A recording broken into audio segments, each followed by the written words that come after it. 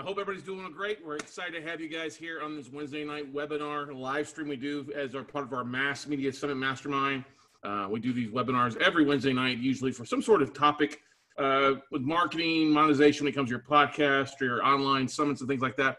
Well, tonight's is all about kind of your virtual online summits. We've been doing a lot of great stuff over the last 5-6 years with online summits, and with everybody and their dog who's had the idea for a virtual summit, saying they're an expert online the last couple of days. I thought it was important to come on and actually, hey, let me share some of the things that we do, because we've been doing this for a while. We've got a lot of people reaching out to us, especially in the last 72 hours about, hey, how can you help me with my event? Or, hey, tell me about a virtual event. We don't want to cancel our big event we've got. And so we're really excited about this topic tonight. And this is kind of an add-on to one that we did a couple of weeks ago, and we'll get to that in a second. But really excited to get on this topic tonight. And, we've got a lot of great stuff. So we're going to dive straight into oops, let me hit the right thing here. Dive right straight into the content with you guys tonight here for you. So come on, why is it not doing that? Why is it not letting me do that? Okay, let's do this. Here we go. Share screen helps with the right thing. Yes, I'm coming to you live from Mars. I thought it was Corona safe here. But once again, thank you for being here. I know that you guys and gals have many options and things. We're honored that you guys are here tonight. I promise to give plenty of good content and leave plenty of time for live Q&A as we go along. If there's a question you want to ask on the slide and it's relevant to what we're talking about, hey, ask it. If it's something generic and not associated with that slide, then just wait till the very end, because we'll leave plenty of time for Q&A for specific questions. And we're going to go through a lot here in this hour. May run a little bit longer than an hour, but I want to say thank you first and foremost for being here. Appreciate all of you. So first of all, if you guys don't know me, haven't heard of me, Scott Carson, I'm an entrepreneur and digital marketer since 2004. It's hard to believe it's been 16 years since I said goodbye to my last W-2 job. I focused the last 16 years really on the distressed note niche of real estate for the most part. I was a mortgage banker for a few years. I was in the paper game anyway, but really for the last 12 plus years, that's been focused primarily on a very small niche within a very big aspect of things. And we've really done a great job of carving out our expertise in what we've done over the last 12 years. And let's face it, hey, what happened 12 years ago? It looks like we're in the middle of it happening of some sort. So with that, we've purchased over $500 million in debt. We not only do what we do, but we talk about what we do, but we also teach others how to do what we do. And very excited that we've helped through our workshops, our online summits, thousands of investors really take their business to a whole different level. I've been an educator and teaching what I do since 2010. In 2014, I was actually awarded the Educator of the Year in my field. And it was a runner-up last year. In 2019, I was a runner-up for that. But I've been doing virtual online summits since 2016. And I have to give a big shout out to that pretty lady in the photo there with me, Stephanie Goodman, my VP of Operations, and my significant other there. We started doing virtual summits in 2016 because it came from failure. We had an event we scheduled in Houston. We dropped a lot of money in, about 20 grand in marketing and other hotel costs and things like that. And it was a complete bomb. Nobody signed up for it. And we canceled it because it was just it just bombed. We thought it'd be a great event. All our speakers were excited to come for it. But what spawned from that failure just turned into what we're an expert in today.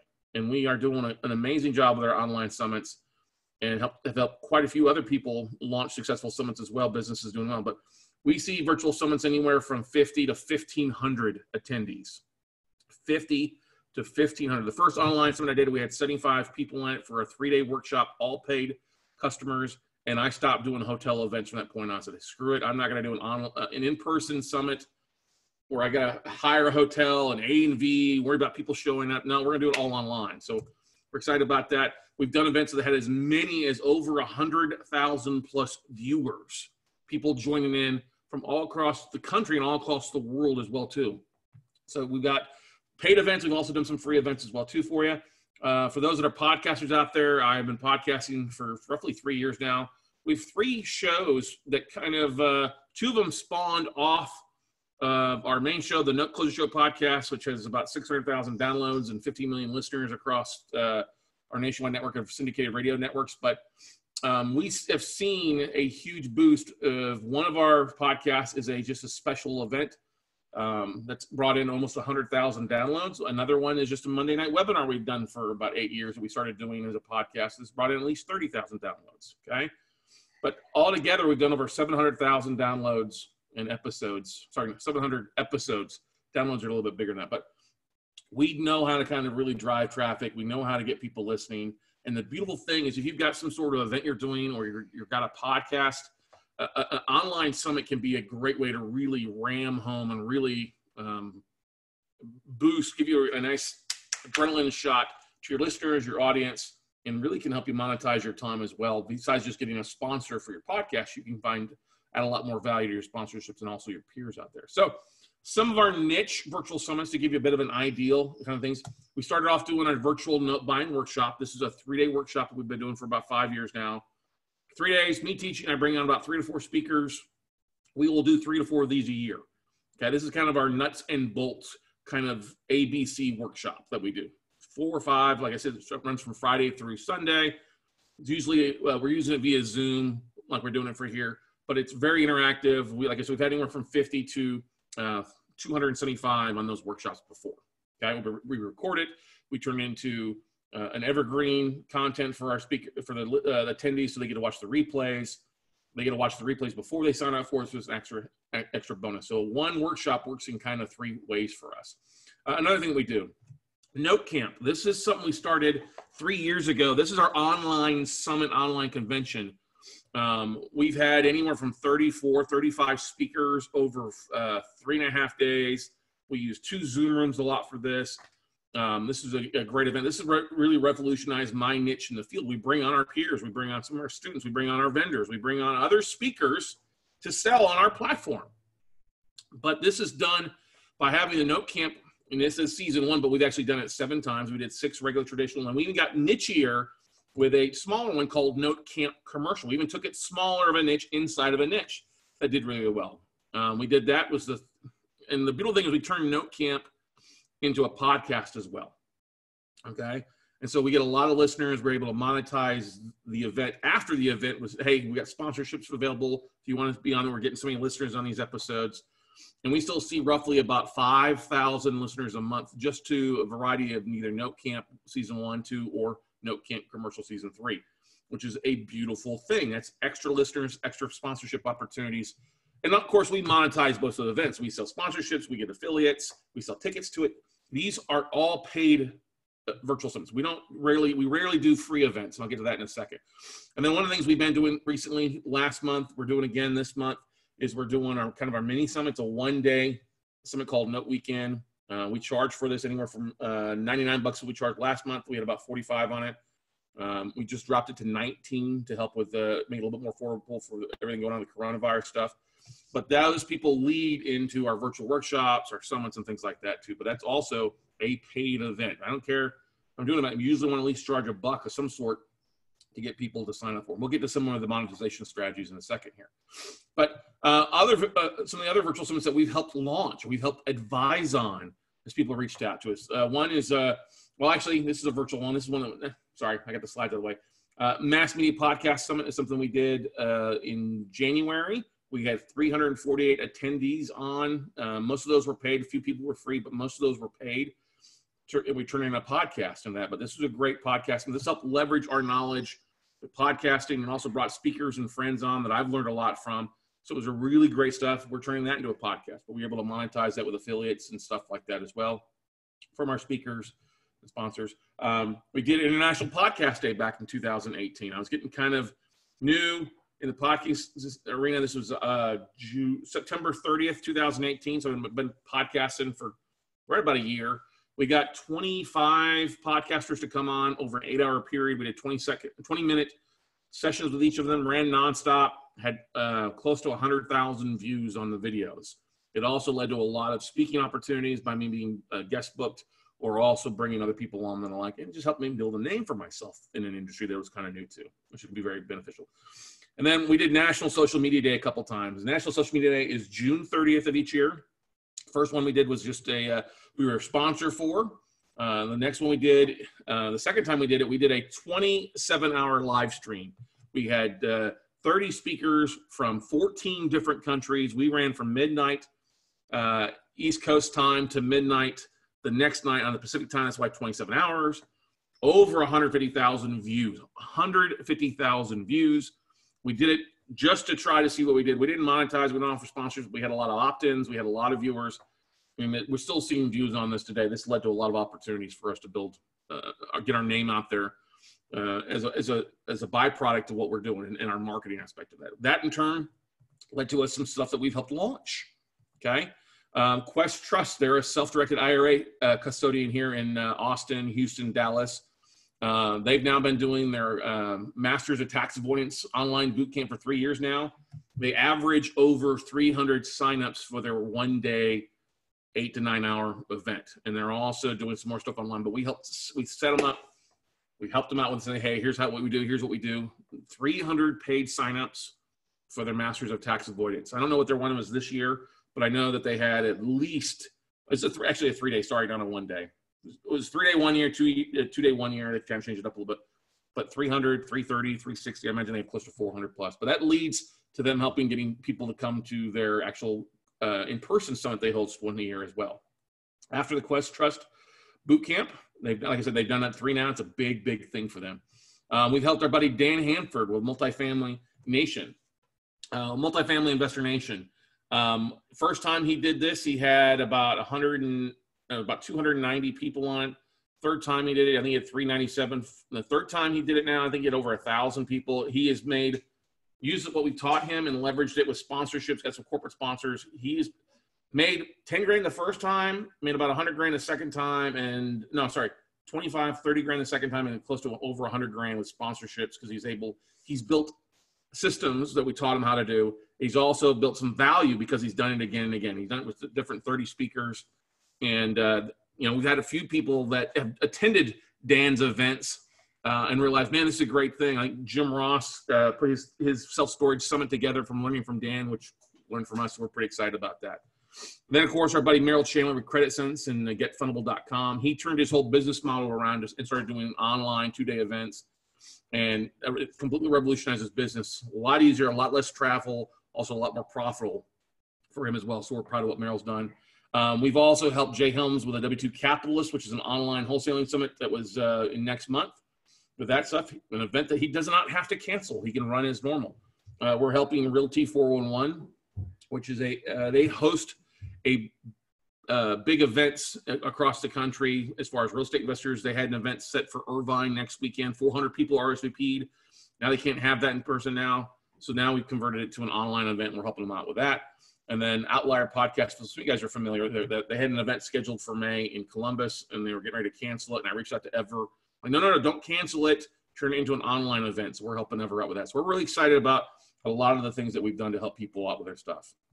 So let's talk about what a virtual summit is not first and foremost. First of all, it's not just a webinar. It's not a conference call. It's not a Facebook Live. I've done plenty of Facebook Lives over the years, but it's not a virtual summit.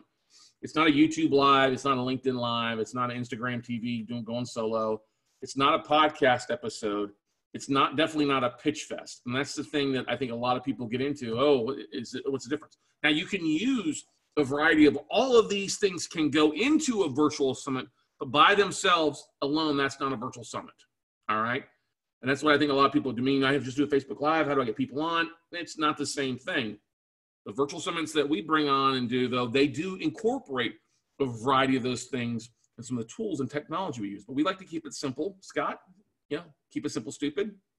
As a policy that we believe in. So when we do our virtual summits, we like to keep it simple as far as the technology and getting people into the events. Now, we don't get me wrong. We've got a great system. We've got a great 120-point plan workbook that we kind of go through when we're doing an event, a variety of different things that have specific times, and they do include, yes, we will do a Facebook Live. Yes, we'll do a conference call via Zoom or a webinar to promote people into, or we'll use Zoom as a webinar feature to deliver the event, or we'll share it to LinkedIn, or we'll share some stuff to LinkedIn. Each thing has its place, but by themselves, they are not a virtual summit by themselves. So what is a virtual summit? And this is kind of what we define what a virtual summit is. And I like to say it's either a 1 to multi-day event. Some people do a 1-day mini summit. They'll do a 3-day, like a Friday, Saturday, Sunday. Some people try to do it at night. Some people do it multiple weekends. Some people do a little bit each evening. Sometimes it's recorded or live. I'm not a fan of just a pre-recorded session. I like doing them live and then sharing the replays. I'll get to that reason why. You can do both. Often 4 or more speakers. It's hard to have a lot of speakers squeezed into just one day, because if you give everybody about an hour, max you can have is 6 to 7 individual sessions. Yeah, you can try to squeeze it down to 30 minutes, but that's not really helping your speakers, and it's hard to get information out there. But the most thing is you want to bring content to the day before, content experts of some sort to your summit. If you're gonna do a 1 day or more, it's all about the content. We've used Virtual Summits to replace conferences, expos.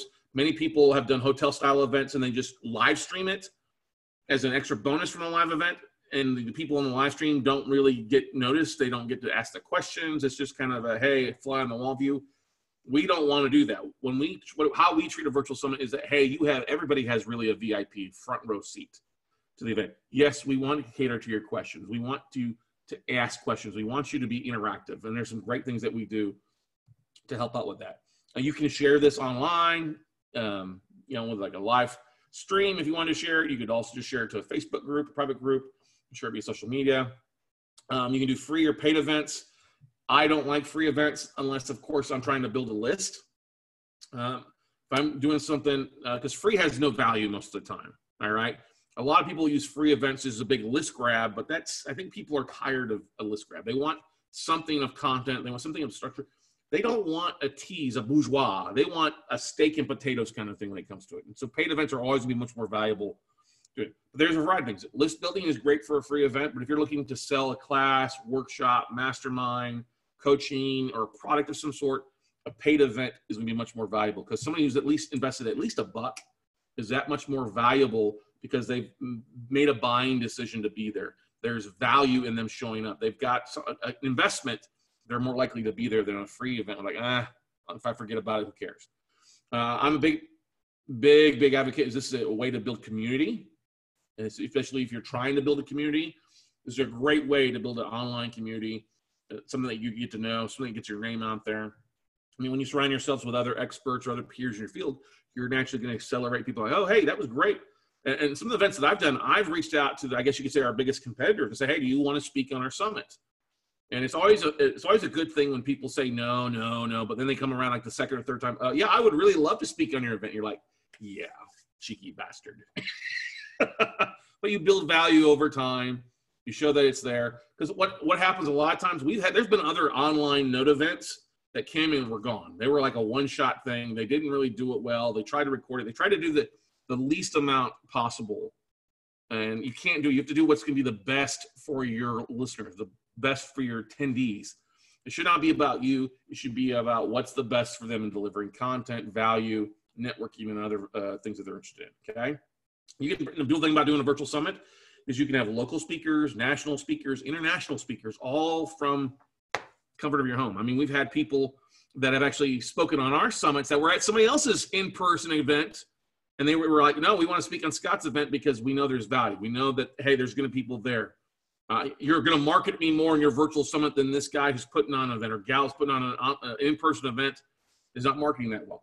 Let's face it, everybody. It's harder and harder and harder for people to put butts in the seats. It's extremely difficult now to put butts in the seats of an in-person event now with everything going on, right? But it's not that hard now, especially the online. Everybody's looking for online learning. I mean, it's been around for a while. You know, we've done a really good job of honing what we do and adding a little bit each time that we do an event to really maximize it. And we're excited about that. So let's talk first about the 8 biggest myths. And I'm sure you guys have some complaints or why an online summit wouldn't work. If you want to throw those in the chat roll, if you're here in Zoom, give me what your biggest, what's your biggest fear factors, your biggest myths when it comes to an online summit. And I kind of talked to a few people, and we tried to put 8, I think, of the most common ones together. All right. And I'm going to share those here with you. I'm just pulling up something here real fast so I can gauge anybody's commenting online or following along on Facebook here. So they're big 8 myths, and it kind of falls down to this in a variety of ways. So this not, there we go. There we go. All right, it is working here. Turn that off. So, all right, so the 8 biggest myths that we see all the time. One is that people don't sign up. Oh, they're not going to sign up for a virtual event. We'll get to that in a second. Another one. Oh, networking at a virtual event just sucks. Okay. We'll cover that in a minute. That's actually a big no if you know how to do it right. You can't sell or monetize online. This is the thing when you have a lot of educators. They're like, well, nobody's going to buy my product. Well, yes, they will. Let me show you how to do it. There's a way to specifically do it. There's a way to make sure that to pitch, it's a different pitch than in front of an audience. It's a different pitch doing it online. You can't replicate in-person event. Yeah, you can. I mean, there's a few things. Like, I'll give you an example. I was talking with somebody just the other day, and she had an event. It was a day and a half from basically 5 o'clock on a Friday night to 9 o'clock and then all the next day. And I looked through her schedule. It's like, there's only one thing that you can't replicate on this. You can still do an in-person event. I mean, an online event, you just can't duplicate this one thing. You got to twist up a little bit, okay? The speakers won't show up. I heard this at actually a virtual summit event that I went to, and the speaker's like, oh, you got to worry about the speakers won't show up. I'm like, what? In all the times we have done an online virtual summit, we've only had one speaker, actually two speakers. One speaker, his flight was delayed getting into it, so we were able to reschedule him for the next time. And the other one, he completely botched it from what his assistant told him to be. So we were able to fix that. But we have, basically, if you look at all the online virtual summits we've done, two speakers out of over 200, that's a very, very small thing. Speakers will show up. All right, we'll get to that. The technology is too hard or expensive. Most people think it's too difficult. It's gotten easier and easier and easier as technology goes along. And so we'll go through some of those things as well. Some people are like, well, my list is too small. I don't have a following. We'll cover how to overcome that aspect of things. Or people's like, my audience won't show up. Well, we'll talk about what your audience looks like and how we can overcome that as well. So let's go to the first one. People don't sign up. That's a myth. The actual fact is people will sign up. You just have to talk to them. You have to get out in front of them. 80% of sales comes after the fifth contact. You've probably heard this before. This is the truth. I'm always amazed that people have an email list and they send an email out once, but then they never follow up with that list. And they wonder, well, nobody's going to contact me. Nobody's going to call me. Nobody's going to sign up for my stuff. And when I find out that they don't send emails out on a regular basis, that's the reason. You got to realize that most people, especially email, is still an effective way. If you got a database, only about 20% of people are going to open your email the first time. You're only going to convert about 2 to 3% of your sales in the first email. 48% of people never send a follow-up email. You need to follow up. This is why we talk about you need to start marketing 30 to 60 days out.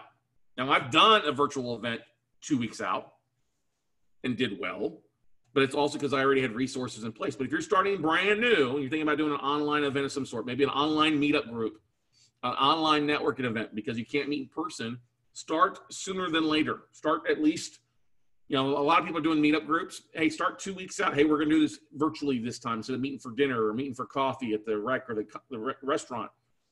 Start marketing the sooner the better. I think 90 days is too far out, but 30 to 60 days when you start that off. I mean, we put the Mass Media Podcast Summit together on December 27th. We had it on January 24th, 348 signups because we followed along. Okay. You have to market multiple times and different ways. You can't just do email. You just can't rely on social media posts. You have to do this. It has to be a good mixture of hitting people in multiple places with multiple things. You just say, hey, I've got an event, show up for it. No. Hey, what's the theme of your event? Who are you speaking? Why should I show up and listen to Charles Wilson speak about his event? Well, you need to listen. You need to show up because Charles Wilson is an expert in owner finance notes, and he's great at what he does, okay? You need to provide multiple ways of marketing. Email is obviously a great thing. It's going to drive a big thing. Social media is important, obviously. You can either do free or pay traffic. I wouldn't get too crazy on Facebook ads. If you're going to do something on Facebook, do like $1 a day, something simple. There's a lot of great places out there. You start an Eventbrite page, start a Facebook event page, and share it to different groups. A lot of free traffic out there. You do need to have a decent website or a landing page. I like lead pages. What we do when we do our virtual summits, we create a quick lead pages, one page, a very simple website, talking about the schedule, talk about who's going to be on there, and share kind of the opt-ins and stuff like that. It allows for us to also insert some videos talking about, hey, here's what's so great about the Mass Media Summit. Here's what's so great about the Note Camp event, okay? The most important thing to get people signed up with is provide quality content and speakers. Now, what you have to do about your event is make sure it's not the same. Like I would not want to go out and do a multifamily event. It's not going to have near the amount of people showing up as the multifamily investor nation because they do it for. I'm not going to go out and create a self-storage virtual event. Jim Ross is doing a great job. I'm going to find something that most people don't have. And that's what we found with the Note Camp thing, is that you had conferences and conventions, but people didn't want to fly out. They didn't want to spend money coming out because they couldn't take the time off of work. So we found something and brought instead of taking people to the mountain, we brought the mountain to the people. If that makes sense. Okay. The more niche you can be, or the need that to solve problems, that's what you should look at. Look at what the biggest 10 or 12 issues your niche is facing, and then find experts to solve that issue, or find speakers that can talk about specifically about that aspect. That's exactly what I did with the mass media podcast. And I figured, okay, what's the biggest question? People need help with monetization and marketing. So that's why we focus on it. Not the, how do you start a podcast? Okay, that's not what I do. It's also why we're like, okay, why do we do a mini summit? Well, people want to dip their toes in the water before they dive in. So we started a 1-day mini summit to help people give a way to kind of dip their toes in the water and go from there. Okay. Now, the big thing, if you do a free event, you're going to have a lot of more signups, but you're going to have very low attendance, very low engagement. I've talked to some people who have done free events or free online events. They had like 1,500 people sign up, but only like 10% of people showed up. And that's because I can catch the replays later on. If you're doing your speakers a disservice, especially if they're taking time of doing a free event, because you may be filling the funnel with a lot of dead wood. They haven't had a buying decision. I'm not saying people won't buy. If they're not invested in the event, they're not going to show up, and you're going to have a much lower attendance and lower conversion rate. We call them prize pigs. People will show up for the free prizes and then not do anything. Okay. Now, a paid event, even if it's like $10 or $99, we've had paid anywhere from 19 to $900 for an event.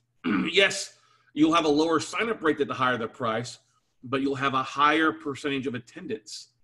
So one of the things that you want to do if you're going to do a paid event is you don't necessarily want to do it $9.97. You may want to have 3 different ticket levels. A starter for like $97, a mid-level that maybe includes the replays or includes some other bonuses, and then a kind of an all-you-can-eat buffet or an advanced ticket price.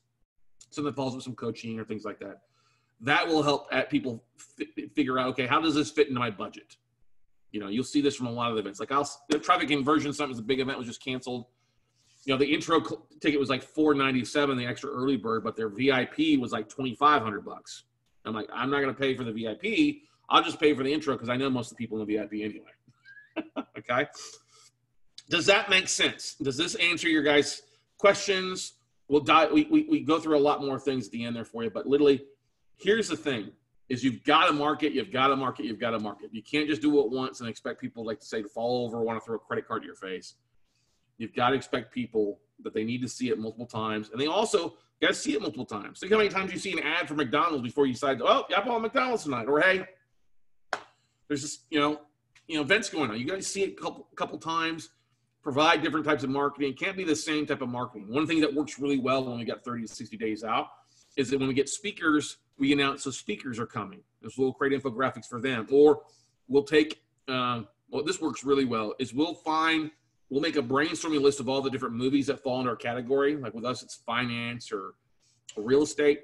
And so we'll find movie images and use some sort of quote. Like one thing that's been really popular we did beforehand was when Tony Romo hurt his shoulder, we did an image like him in a sling and saying, hey, now I got more time for my note in real estate investing. I can show up to this event.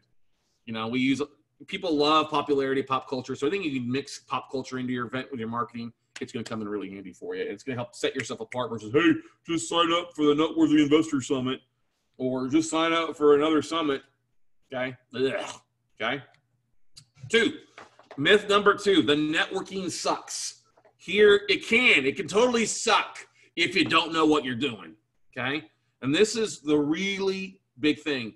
You want to enable your people that are attending the opportunity to network without it being difficult. And so one of the things that we do is you can do a lot of other things for networking besides just simple handshakes and having a cold beer at the bar. Okay, don't get me wrong, that's still a very effective way of networking, but you just can't do it in person on a virtual event. So we like to create Facebook groups or Facebook pages that people can go in and network and share things.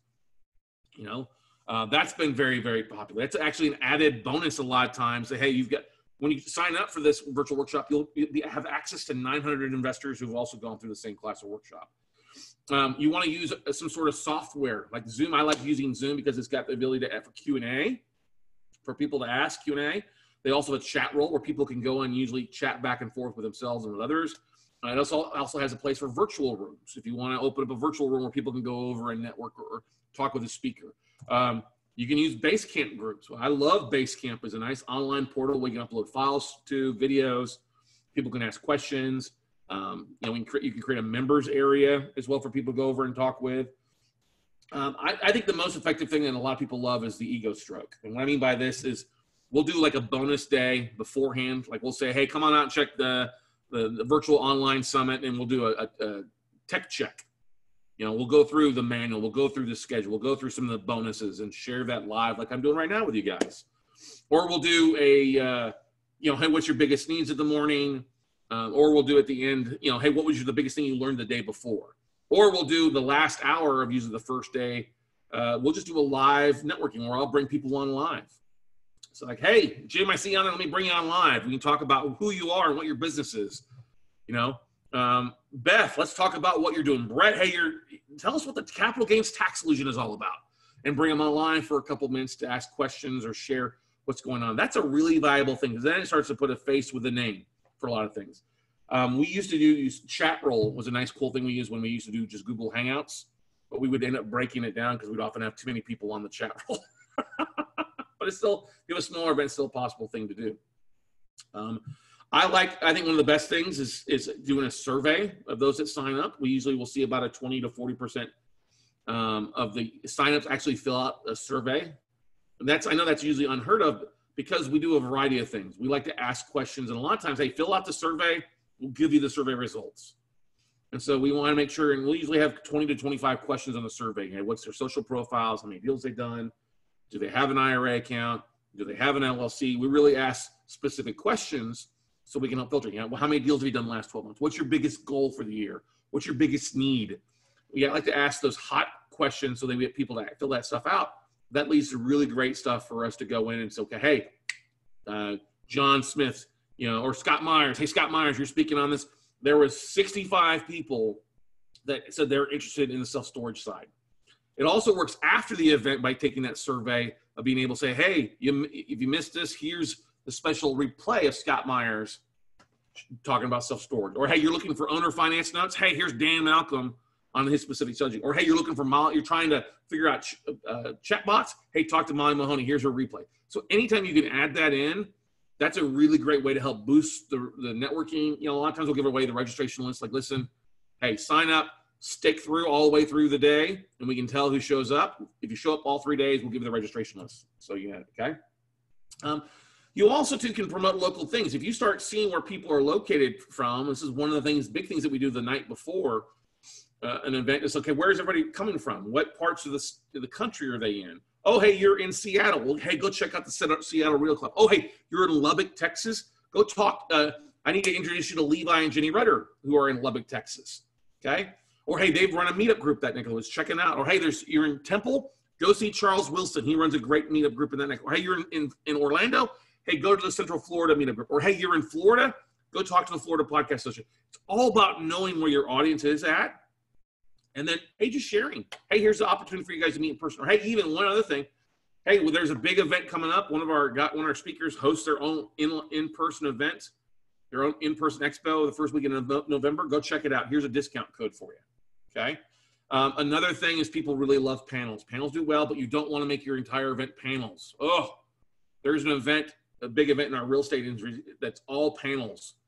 I don't want to sit through 12 panels in a day. If you're going to do panels, those are usually the highest rated show up, but you do them once or twice a day at max. Okay. But it's a great way to get Q&A, to really get people asking questions and networking after. You want to make sure and leave plenty of time for your panel, for Q&A from your panel. Yes, I don't like to have 12 people on a panel. I think 2 or 3 people, maybe 4 at the most. But make sure your panels are an hour, not 10 minutes, not 20 minutes. Make sure your panels give your panel speakers enough time to share who they are. Okay. And promote scheduling. Some of the things that we've done at other events is when speakers came on, we actually said, okay, hey, if you'd like to schedule some time one-on-one to speak with Bright, hey, go to this link and schedule your time on Monday or schedule your time on Sunday. He's only speaking today, so you can schedule tomorrow and later on. So schedule that one-on-one, that 15-minute, 30-minute phone call with him as well. So that works out really as well. And encourage people to share. Hey, send an email out to everybody or connect with people. And one of the things that we like to do is make sure they can get everybody's LinkedIn profile so that they can go on and connect with people on LinkedIn and communicate that way. So there's a lot of great ways that they don't have to be in person, drinking beer or sitting in the hallways. They can be there joining you. Now, not everybody's going to attend the entire time. You're going to have some people get off network and start networking.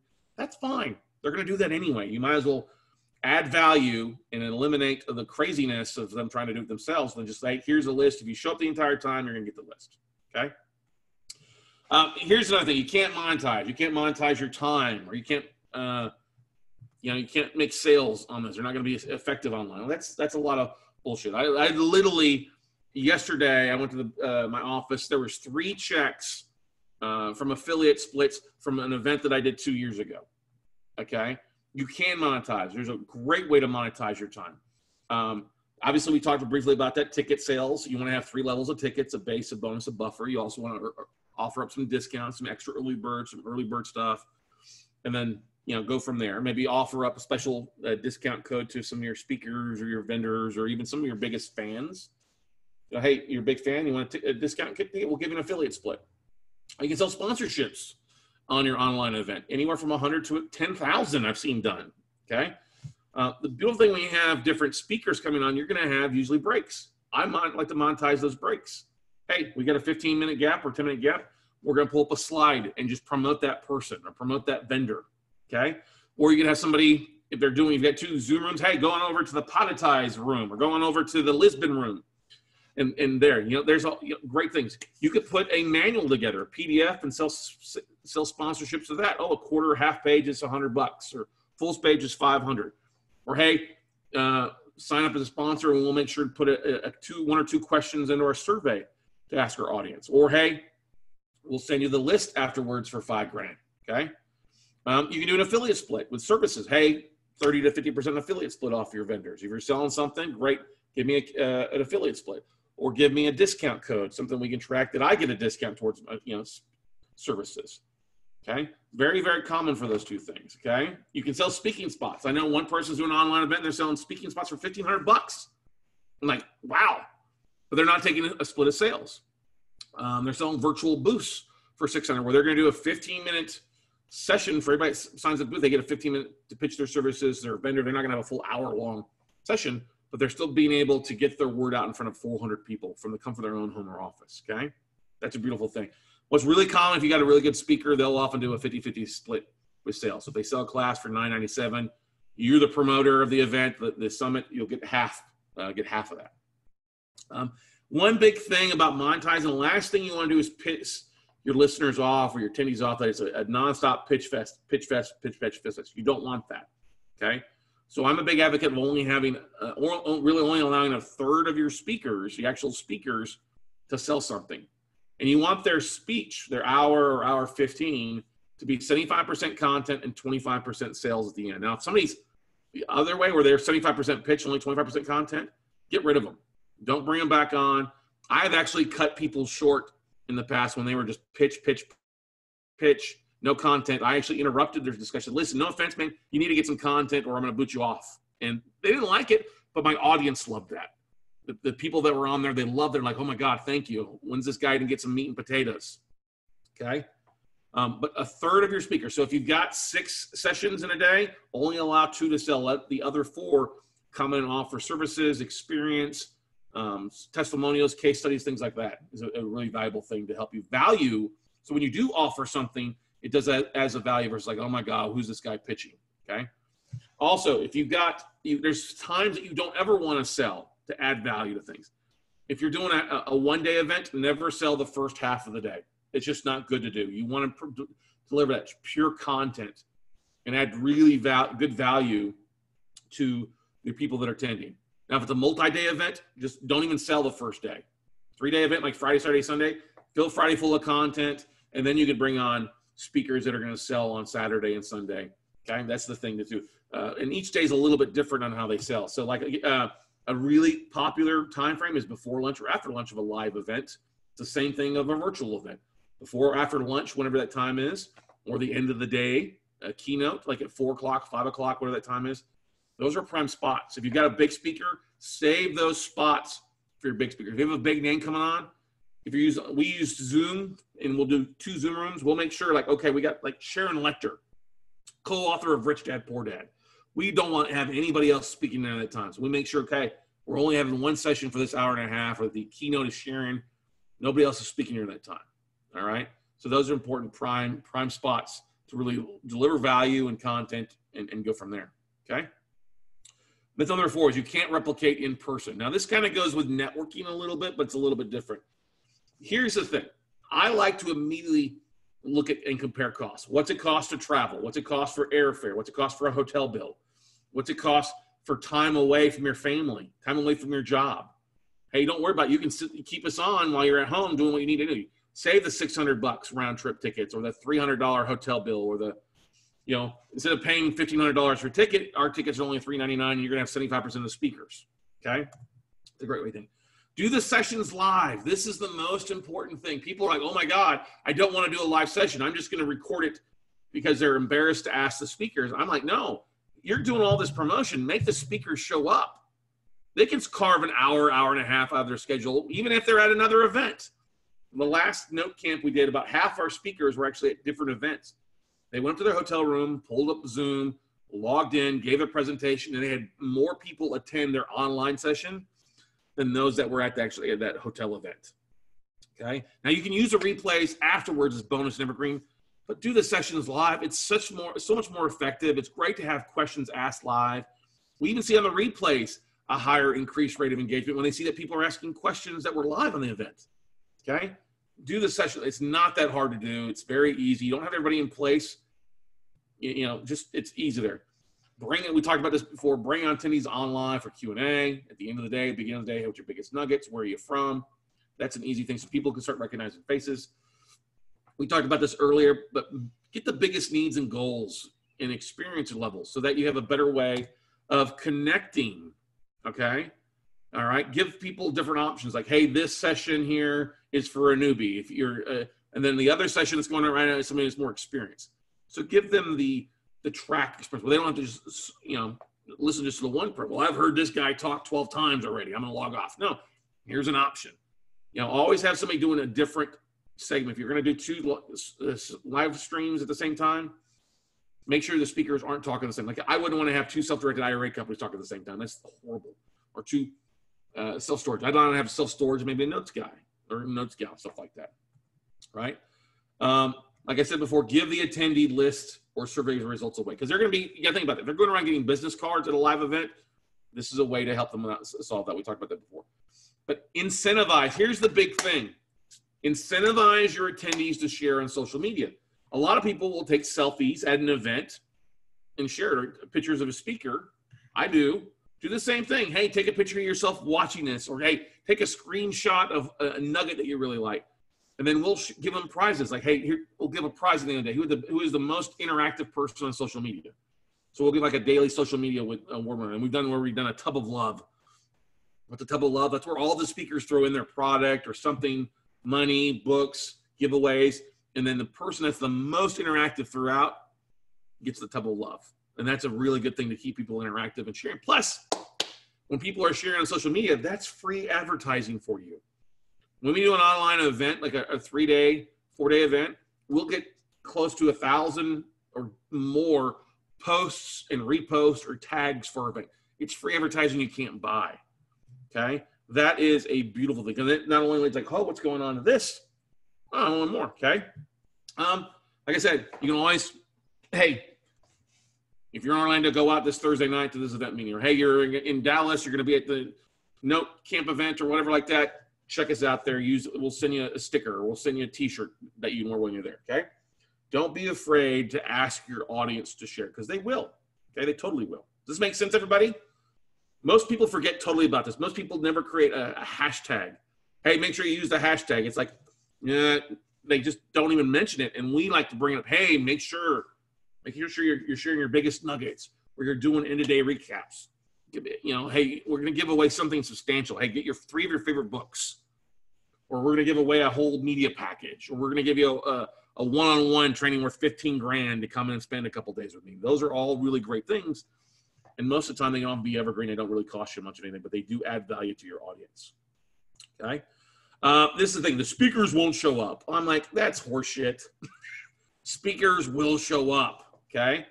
An easy way to do that is just figure out what's going to work in their schedule. And so one of the things that I like to do is when I'm hosting a 2-day, 3-day event, I'll just create a custom Calendly schedule with sessions every hour, hour 15. And that's what I send it to them. Like, hey, book your spot. Okay. Book their spot. And then go in and book it. And they'll say, okay, what's the name of your presentation? Do you have a link? Give me your headshot. Very easy to do, giving you all that stuff. Easy to do to set it up there. And the thing is, with Calendly, is they'll get a 24-hour reminder. They'll get an hour reminder, a 15-minute reminder automatically through either text message or email, how you set Calendly up. And that's a beautiful thing to help coordinate to make sure that the speakers show up. Now, in the rare case that you don't have a speaker show up, you always want to have 1 or 2 presentations in your hip pocket. Okay? 1 or 2 presentations in your hip pocket. And look, you may create a manual and something will happen. Act of God. All right? Hurricane. Flights will get delayed. Person gets delayed coming in. That's fine. Hey, we'll often know and be able to switch somebody around at the last minute. It's great to have a schedule. A schedule's a guide, not the hard fact. Once you print something or create something, it can always be changed. The beautiful thing is just say, hey, we've just had a little bit of an error here, but so-and-so is going to be on tomorrow night. Or we're going to do a special session just for them because of something happened, okay? But speakers, like I said, 99% of the time, they want to show up. They want to be there, especially because they don't have to lug product off. They don't have to fly across the country. They can kill 2 birds from 1 stone, especially if they're another event. Speakers love this. Another thing, I tell speakers how we're cross-promoting them. Like, hey, we're going to promote this on social media. We're going to promote this via email. We're going to post this across my platforms. We're going to turn this into video replays that go out to our database. We're going to turn it into a podcast afterwards in about 6 months. We have a 3-4 wave approach to do an event afterwards. So they like, oh yeah, I want to be a part of this. I had one guy completely forgot to fill out his calendar link. He's like, oh my God, Scott, I totally spaced. All your sessions are full now. Can we pre-record something? You add me to the replays and I still will promote? I'm like, yeah, sure. That'd be great to do. Okay. The thing we like to use a Calendly schedule is it allows them to fit it into their schedule. Now, occasionally you'll have something like, I can't make it. This is the only time I have available. And I'll try to swap with somebody and work with somebody out there. But you always still want to send them an email reminder the day before, and then also have it set up where a 15-minute email goes out prior. Whether through Calendly, or you're sending them a text message or an email, you got it pre-set up as well with the link that they need to have.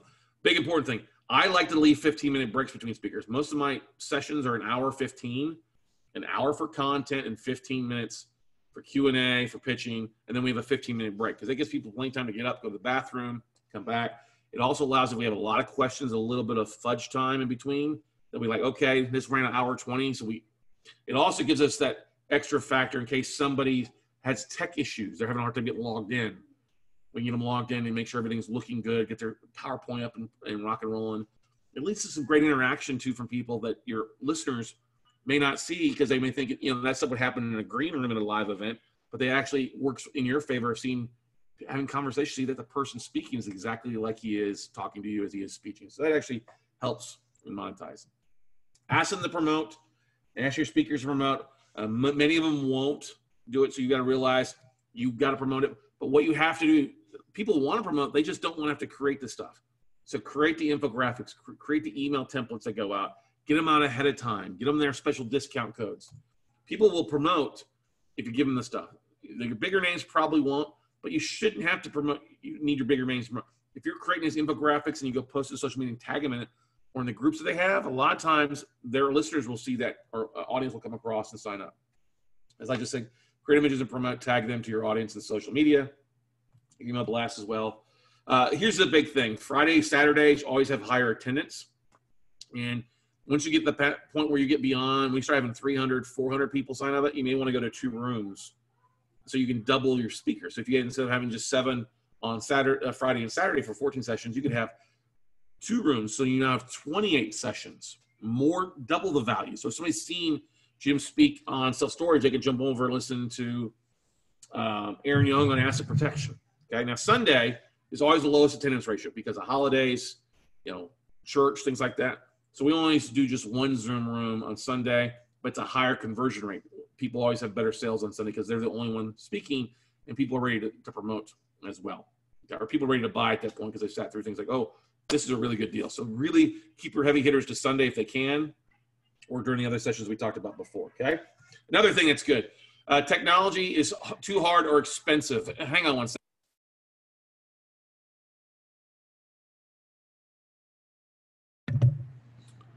So technology is too hard or expensive. I'm sorry, it is not too hard or expensive. Anybody can do this, okay?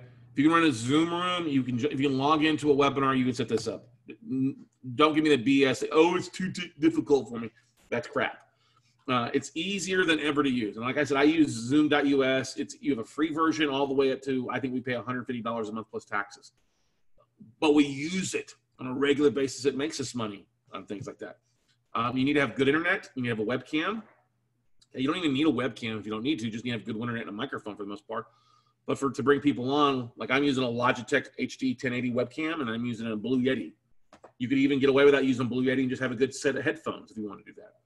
So those are the three integral parts: having good internet, webcam, microphone. Make sure it's also in a quiet spot as well if you can. So you don't want to do it in a noisy room. I have had some speakers come on where they were traveling and they had to do it a little bit, so I want to make sure they were on a headset or we got to a quiet spot to make sure. You always want to make sure and get Zoom is really great because you can add panelists. We have up to 10 panelists, actually more than that, 20 panelists, and it sends them all their own custom link. So when it comes up, it's got their name on it. Same thing with, you can create 20 we'll get to that in a second. You can actually turn your attendees too. So like some of you, I could turn you into a panelist, bring you on live, talk with you. You know, I could allow you to use your webcam. We could share. Easy to do. That's what I love about Zoom. Relatively easy to do.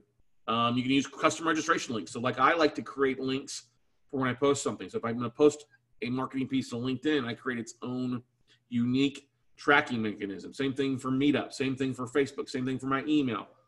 My last event, Mass Media Summit, I had 20 speakers. They all got their own custom registration links so I could see who actually promoted, how many people clicked on it, how many people converted from there, and who didn't. It was a great way to track affiliates and see who really was going to help you or who wasn't for the next time around.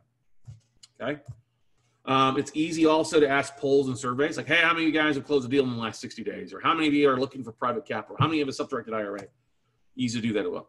Always is important to record your sessions, and you can also live stream to Facebook or YouTube. Like right now, we're recording the session so that I can then throw it up on YouTube later on. It is going live on Facebook. We see some people. I see Charles, Levi, Kevin have watched on Facebook as well. We can take questions from Facebook. So it's a great way to gauge extra bonus people to watch what's going on and communicate, or even people to opt in and sign up for something from one of your speakers because it's on Facebook. Yeah, they may be getting the content for free, but at this point, hey, the extra eyes are better than no eyes, okay? My buddy Mark Wade, he does a software called virtualsummits.com, or Virtual Summits Live is a thing he does. He does it where it basically houses everything, and you can stream, restream, or zoom through it, but it handles some of the other scheduling stuff.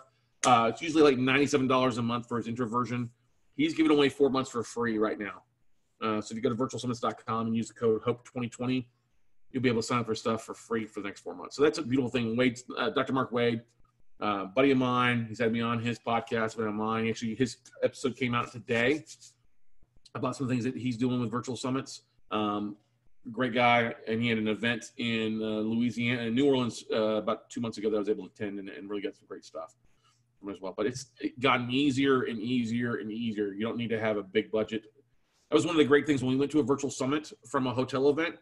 Our $8,000 to $12,000 overhead disappeared for an event, and it became less than $1,000. That's a big difference. You know, that's a big difference in going to an online event versus in person. You immediately lose a need to have a room block, a F&B block. You're not as stressed out to put butts in the seats to get people to sign up for hotel rooms. A virtual event, I don't care where you're at, whether you're on Mars, the moon, your hot tub, your office, your home, it does not matter, okay? Here's the big thing. My list is too small, people worry about. I don't have a list. Yeah, you just cross-promote to where your audience is at. Think about where your ideal listener is. What are you answering? What is your clients? And where do they spend time? Are they on Facebook? Are they on LinkedIn? Are they on Twitter? If you don't want to know where they're at, you can always go out and do some different things. Like you can just create an ad on Facebook at one a day and target your fans and their friends. You can jump on LinkedIn groups, start promoting 30 to 60 days out. You can leverage your peer networks, other people. Hey, here's an affiliate. You can see if there's a big event going on, you could geo-target that local event. Like if you're in a real estate community, hey, Fortune Builders puts on these big summits that you can target. Grant Cardone, if you're an entrepreneurial network, he can put on a big event in Vegas, about 10,000 people. You geo-target and sell a discount code to them, or a discounted rate for that as well. Worst case, you purchase a list. I know a lot of people are doing this. They're going, like if you're a podcaster, you can get over to listandnotes.com and purchase a list of podcasters. They'll give you their contact information, things like that. You can also use like Melissa Data, exactdata.com are two websites that we have used in the past to buy lists, like anywhere from 6 to 14 cents a lead, really cheap. We give them some specifications of what we're looking for and things like that. And there's so many list companies out there. $1,000 will buy you 16,000 names. If you have a 1% conversion rate on 16,000, that's 160 people. Okay. Yes, there's a way to do this. That's why you want to start 30 to 60 days out of how to link them in, because you can't email all of them immediately, but there's a lot of ways to convert those over time. Okay. You can hire a VA to scrub different websites for you, different vendors, scrub groups. That's relatively simple, $300, $700 to do that off of Fiverr.com. I'm a bigger fan of aligning with associations or companies that have a big list, companies in my field, companies in my niche that I work with, and having them help promote it. A lot of them will have email blasts they send out once a week. They'll have a list of where their company's going to be at, or where their company's going to be speaking at. Those are great ways to promote your list and offer a special discount code to their listeners, okay, or their clients. And oftentimes they'll have groups or lists or other things that they'll send out to. Phenomenal way to market to. You want to make sure you get on that list and those calendars way ahead of time. Look, the most important thing is just start somewhere. If you have 10 people on for a day, that's 10 more than you ever had. You got 30 on, great. When I started it, I was like, okay, let's see what we got. 75, I was like, oh my God, that was the easiest event. It was easy. I got to sleep in my own bed at night, eat my own food. When it ended at 6, it was done for the day. I could go do my fun things. It wasn't away from my family or friends to do that stuff as well. But start somewhere, okay? You got 2 people, 3 people, 10 people. You got to realize starting somewhere is better than nowhere, okay? Now, a lot of people do the free event and they'll give these huge names, but if nobody shows up, I'm not a big fan of it. Yeah, it's a list grab, but you're going to have a high opt-out ratio and those things. I'd rather have somebody who's actually paid. 30 paid people would beat 300 freebies all day long, okay? And the most important thing is pick speakers who add value, not people who are just there for their own list grab, but people who are really going to show up, deliver content. Offer to them to, their followers or free opt-in. Like I had one guy who's got a mastermind. I said, listen, your guys that are in your mastermind, I don't want to charge. I just want to get them for free because I know they've already paid $15 grand to be part of your thing. They're serious. I think it'd be valuable to have them here. So let's just give your mastermind members a free ticket because I want to do that. Those are great ways. If you're speaking somewhere like, hey, I've already got 300 people. Let me invite you 40 to it for free. Those are great things that you can do to drive lists and networking, meetup groups, things like that. All right. LinkedIn groups are a big thing. Okay. Here's another thing. My audience won't show up. Okay. And you got to realize, this goes back to really one of the first minutes, 80% of sales is made after the 5th contact. You've got to stay in front of people with everything that's going on. Stay in front of them. Hey, we're going live. We're going live. We're going live. Text message, market them. Send them an email, social media. Hit them in different places, okay? The average webinar, if you do a webinar, just a straight up one-night webinar, do it on a regular basis, you're going to see about a 50% attendance ratio. That's normal. Get anything above 50, you're doing well. 60, great. 70, you're killing it, okay? We are right around the 62 mark. Sometimes it dips up and dips down for the most part when we do a webinar. Every Monday night, for the most part, we do a regular webinar, okay? Paid events will have a higher attendance percentage, okay? 70 to 90% will show up, and they'll add value. Why will they add value, be there for value, they're much more valuable? Because they're committed. They've got some investment in a paid event, whether it's $1 or $1,000. They've got some investment, whereas zero, free events have a low, usually 50% or less attendance and low value, low conversions on stuff like that. So that's the thing. That's why it's, hey, listen, you don't want to waste your time just doing something for free. Monetize it of some sort, okay? Add value. If you need to do it off a free event, do a free webinar, do a free bonus day to a paid event. Like, hey, I'm going to do a free half-day event. And we did that for our master. We did a half day. Hey, we were going to bring on 30 podcasters to pitch their podcast. It led to 48 more people signing up for the 3-day event because we did a bonus day. They got to see some of the cool things we talked about, different things we accentuated. Hey, here's why this is a value. This is why you want to sign up. Hey, and guess what? Here's a bonus discount ticket for you. Okay. You can do like bump sales. So it's an easy thing that we love doing, starting off at $1. And every time it goes up, somebody signs up, it goes up by $1 bump. Or start at 20 and it goes up to 21 or whatever like that. We've done other bonuses like, hey, sign up today for $1, go through the full thing. We'll charge your card to the other $198 for the $199 ticket. We give veterans and first responders a free pass to a lot of our events. Why? Because they've already committed. Somebody's a military vet, past or present, I'll comp them in my workshop. Same thing, first responder, officer, EMS, fire, we'll comp them in, okay? Another thing that's been valuable too, if you were in a niche where there's other events going on, we send an email and say, hey, if you've ever signed up for somebody else's event and we're happy, just send us the receipt and we'll comp you in. Oh, you weren't happy with his or her event? Just send us the receipt that you paid for their event and we'll comp you in for free. And that adds a good chunk of people at the end. We don't do that all the time. We'll do that like once a year. But it's kind of a fun thing. Like, oh my gosh, you deliver so much great stuff for your events. So worth it. Okay. And the thing I do ask if I'm comping people in is I'll follow up with, hey, thanks for attending. Really love a testimonial from you. And that works for after the event. Okay. But the thing is too, like you said, you've got to follow up with daily reminders. Hey, we had a great day 1. If you missed day 1, hey, make sure you show up at 9 a.m. day 2. Same thing. 30 minutes before day 2 starts. Hey, we start in 30 minutes. Same thing. Text messages, emails. Make sure this is why we like to stream to a Facebook group so that if they can't make it, they can still watch on the Facebook group. And then I count that. It's like, oh, those are people that are actually eyes on their event, whether it's the private group for just the event or it's an open to your page. Okay. Always, and this is a big thing we love doing, and everybody's always blown away when we do this. We set up Buffer and Hootsuite so that we take our infographics of all the speakers or all the sessions, and we have those blast out on LinkedIn, Twitter, Facebook, Pinterest, and stuff like that. We get that blasted out via Buffer and Hootsuite, and it goes out, hey, in 15 minutes, Laura Blunt is going live on NoteCamp. Here's the link to watch her live. Okay? Or, hey, Juliet Clark is going to come on and show you how to rock, if you're an author or speaker, how to rock your lead gen. She starts in 15 minutes. Click here to join in and join us there. Okay? We set it up days before. Okay? I'm not doing it the minute of or the day of the event. We set up where it automates. Buffer, you could do basically most of it with a free account. Same thing with Hootsuite. Easy to do. It adds that extra bonus. We're like, oh, you get a few people that opt in. Okay?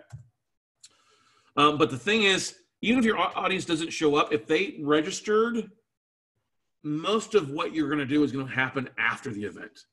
This is what separates okay events from amazing events is the follow-up. It's all in the follow-up. Yeah, I signed up. We get a chunk of people that know that, my God, I know you have this great stuff, Scott, but I can't make it, or I got something scheduled, or my wife, we're going on vacation. I'm like, look, sign up. We'll send you the replays, and we'll follow up with you afterwards. So people will sign up. They'll fill out the surveys. Even if they don't show up, we've grabbed that information. We know what their hot buttons are. We know what their experience is. Usually know what their interests are. So we can align that. Hey, they filled out the survey. Hey, I don't have a self-directed IRA. Oh, you don't have a self-directed IRA? Hey, Quest IRA. You need to call these 100 people that don't have a self-directed IRA. At least reach out to them. Or, hey, you need help with a new LLC? Hey, we should reach out to Here's your first replay you need to watch is Aaron Young with Lawful Associates about this corporate veil protection. So that's a very important thing is to follow up. And if your speakers or vendors aren't going to follow up for them. Say, let's jump on here. Let me send an email out to these people. Some vendors sometimes aren't the smartest marketers around. So you got to say, here's what I would say. Here's what's so valuable about the list I'm sending you. Here, I've highlighted the people that you need to drop a phone call to and go from there. Okay. The most important thing too is people are asking questions on your social media pages or comments. Hey, have a VA or have an assistant or somebody jump on there and keep track of, do screenshots, pull those profiles, or send friend requests or invite them. Hey, the replays are available if you want to take advantage of this. Okay. I use LinkedIn. I use services on LinkedIn, Octopus CRM. I actually invite people to events. I'll invite 100 people, new connections a day. Hey, I got an event coming up. Here's a special discount for you. People will show up. If you get more than 50%, you're doing good. You get to 70 to 90% like we see, that's a really good day. We're like, whoa, you had 90% people show up. And 90% of people show up to something, and you can track that relatively easy for you, okay? Now, there's always, any questions about that stuff before we dive into kind of what's the 3 parts of successful summit? I know we've covered a lot of stuff here. We don't have much longer to go through, but what questions do you guys and gals have about those myths? Anything pop up that you like, oh my God, okay, you answered that question. Understood that, okay?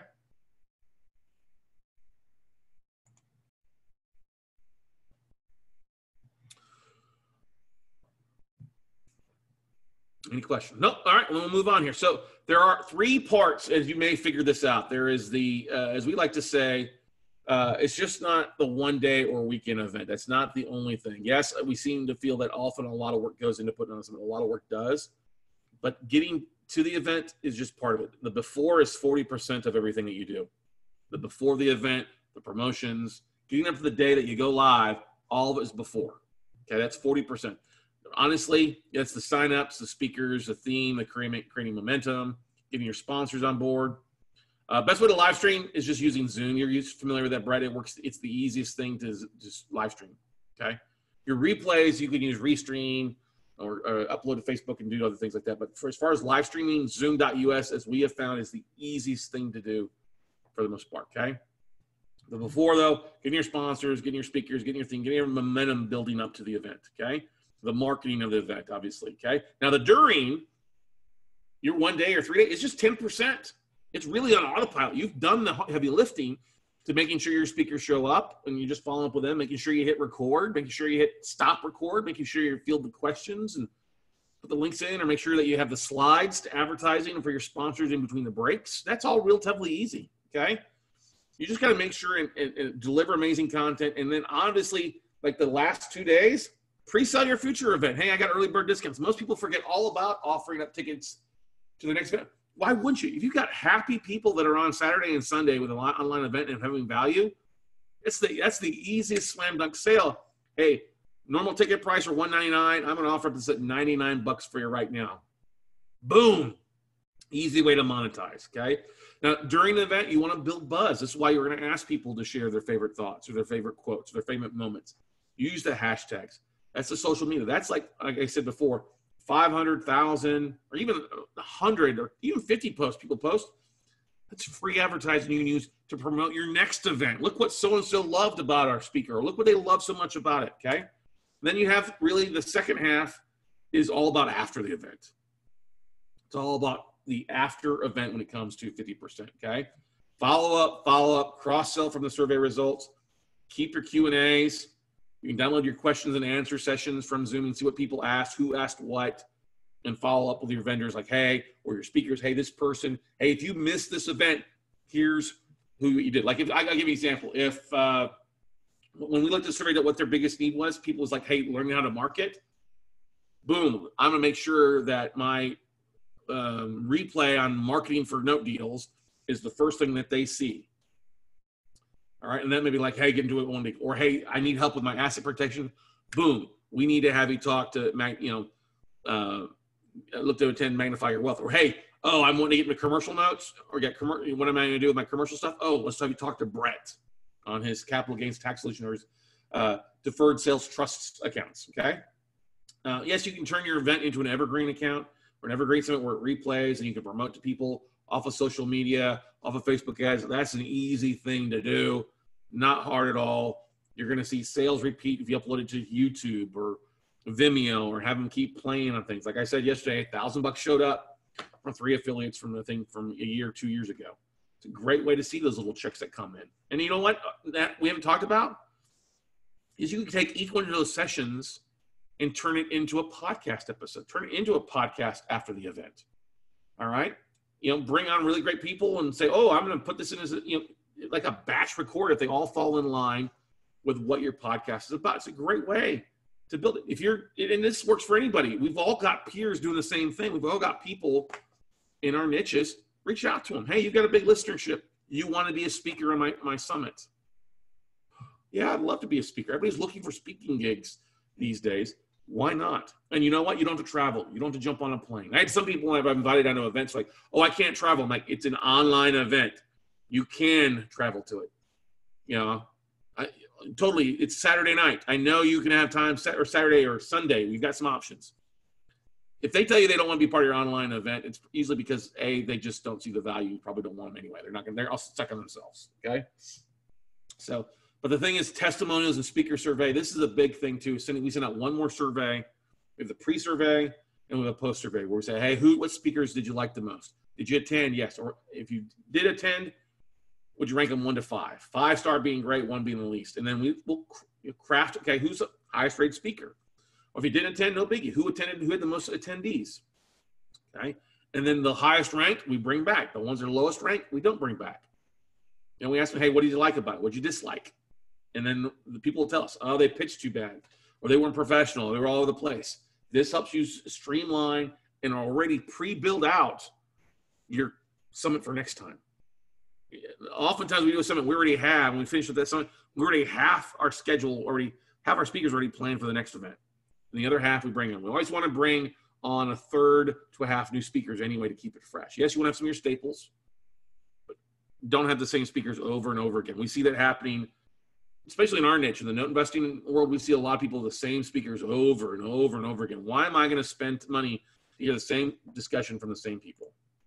Okay, so we've basically put together a really basic plan. And over the last 5 years of doing these, we've created a 60-40-20 plan.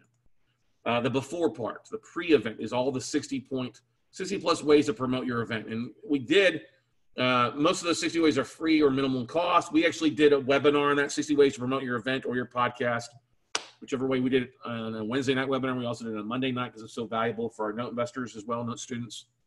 That's out there available.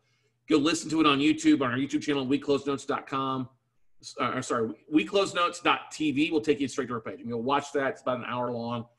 We just deliver a ton of content on there as well.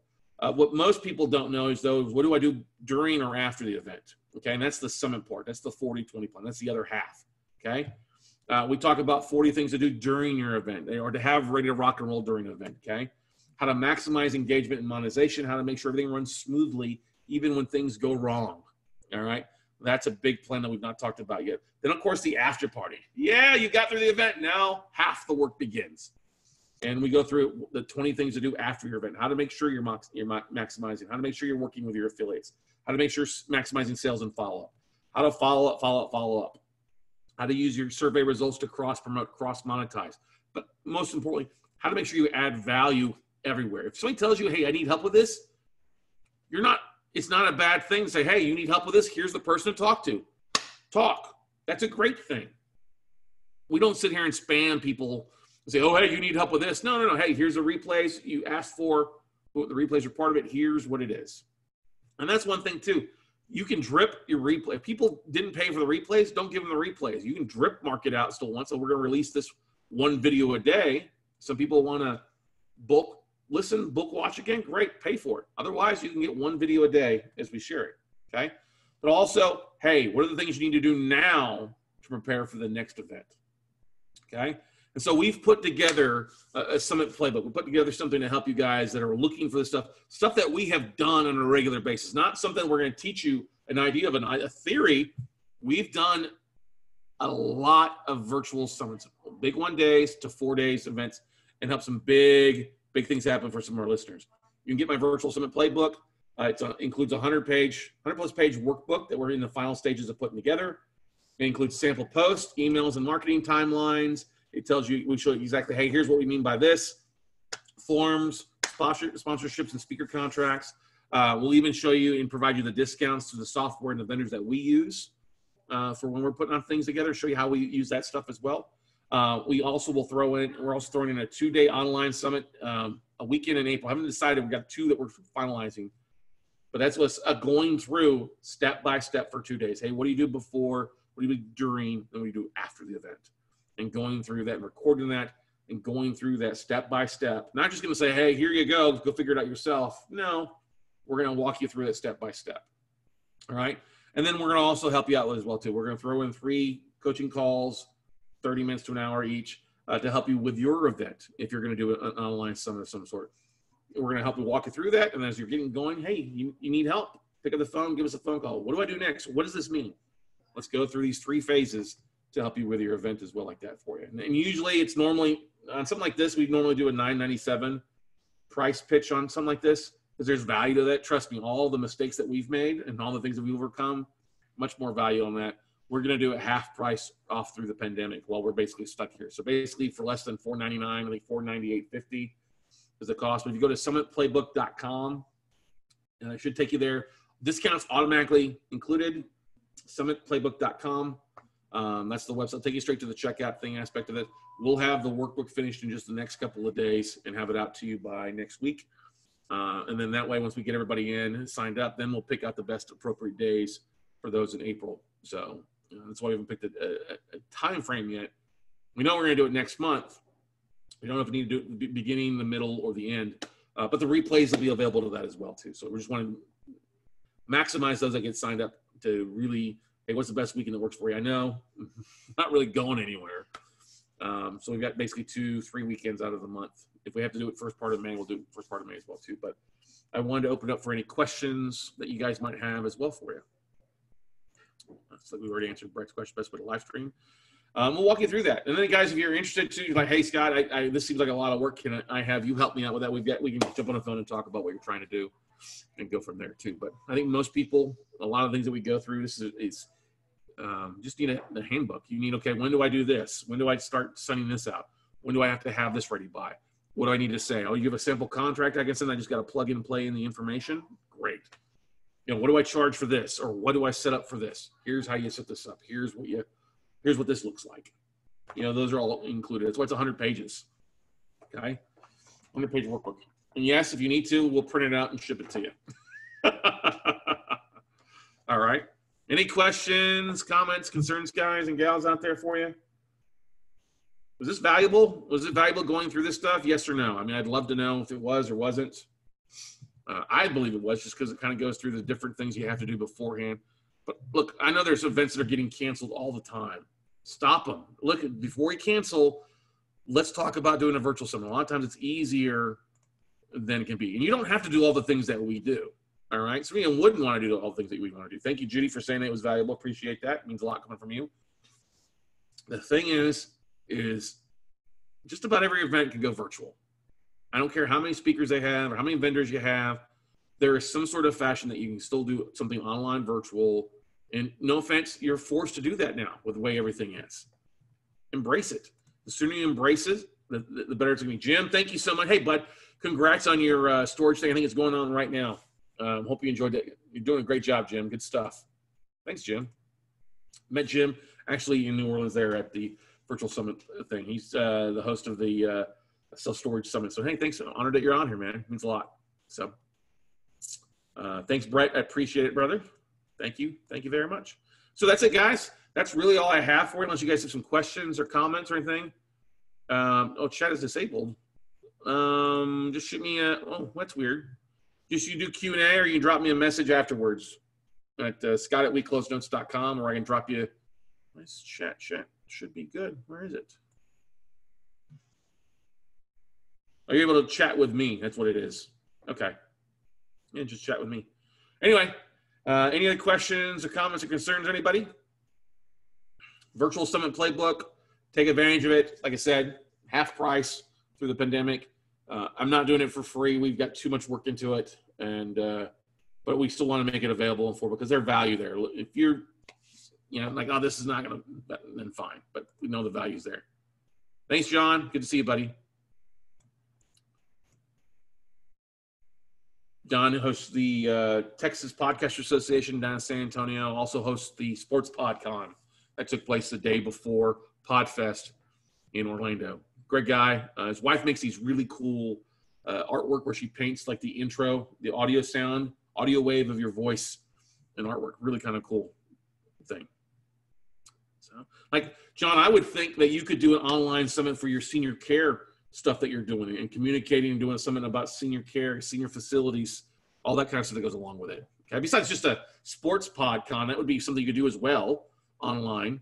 But I honestly think that that would be the same thing. You guys all are exactly what we were thinking. Well, hey, drop me an email. We can talk more about that. Like I said, if you guys need help put something together, this is the first thing I go. If you need a little bit more help and want some more hand-holding because you don't understand it all, we've got some things that we can do as well to help you out with that. It's pretty affordable as well. Okay? All right, everybody. Well, hey, that is going to wrap it up for this evening. Hopefully this was valuable for each and every one of you. Once again, go to summitplaybook.com, get signed up. Less than $500. You'll have the whole game plan of what we put together and really make your event kick ass and take names. All right? Have a safe evening. Be safe out there, and we'll see you all at the top, everybody. Bye.